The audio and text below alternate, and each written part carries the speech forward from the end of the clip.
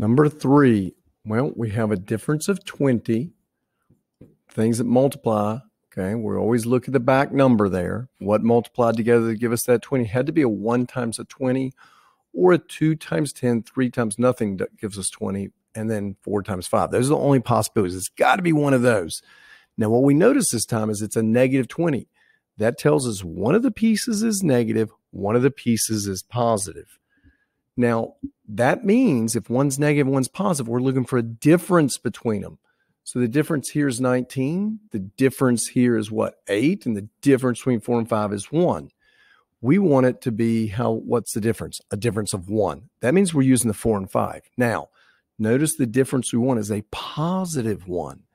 That means we need to make the 5 positive and the 4 negative, because a positive 5 with a negative 4 is a positive 1. So that means it's going to be x, take away the 4, x plus the 5, because the difference between a positive 5 and negative 4 is positive 1, and negative 4 times that positive 5 will give you negative 20.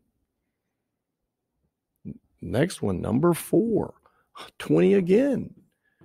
But this time it's a positive 20. Okay, great.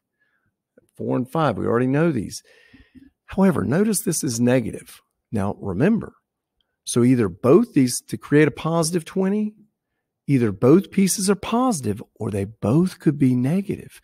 If they were both positive, this right here would have to be a positive. It ends up being a negative 9. So that tells me right away that we're dealing with both pieces being negative. A negative 1 times negative 20 is positive 20. Negative 2 times negative 10 is positive 20. Those are all going to give us positive 20s. Now, which of them together is going to give us a negative 9? It's going to be that. So an x minus 4 times an x minus 5.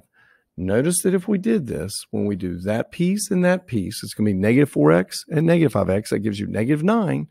And then when you do the negative 4 times the negative 5, you get that positive 20 right there.